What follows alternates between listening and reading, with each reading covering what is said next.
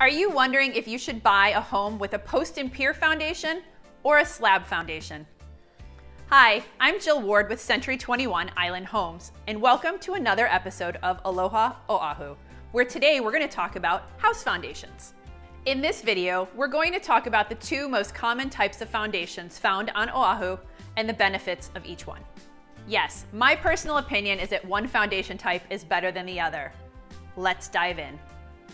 A foundation style that is prevalent across the island is the post and pier design. Just like the name suggests, a post and pier foundation home is raised anywhere from 3 or more feet off the ground on posts.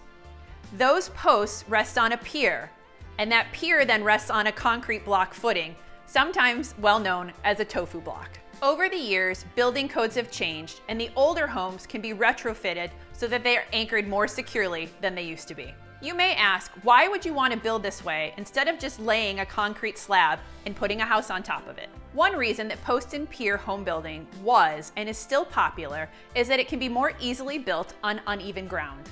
In order to lay concrete slab, the ground must be level. On some parts of the island, especially those with more rocky terrain or sloped areas, laying a slab is very difficult to do.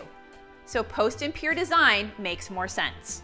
You can have a home with different length posts underneath if you are on a slope. And even if your terrain is flat, post and pier homes are easier to build. Also, there are some benefits that you do not get with a concrete slab foundation when you build a home a few feet above the ground. A primary benefit is the ease of repairs on a post and pier home. On this type of home, electrical and plumbing run below the home where it can be easily reached from underneath. If you have a main pipe that's leaking underneath your house, the plumber can crawl in underneath, diagnose the problem, and repair it much more easily. For a home built on a concrete slab, plumbing and electrical repairs often require breaking into the foundation or the walls in order to make the repairs, driving up the time to find the problems, as well as driving off your cost in repairs. Another great benefit is that post and pier homes are naturally cooler. We rely on the trade winds to assist in naturally cooling our homes. With a post and pier home, the wind goes below the living areas, which also assists in cooling the home. The increased airflow also helps to reduce mold that can be of concern in our tropical environment. In our tropical climate here on Oahu, we do have to worry about rain and potential flooding. A well-designed post and pier home definitely outperforms a slab home when there are heavy rains. While I've tried to lay out several benefits of the post and pier design, it may not always be the right answer. Depending on how the house is built, a post and pier home may not be able to handle some heavier wall types.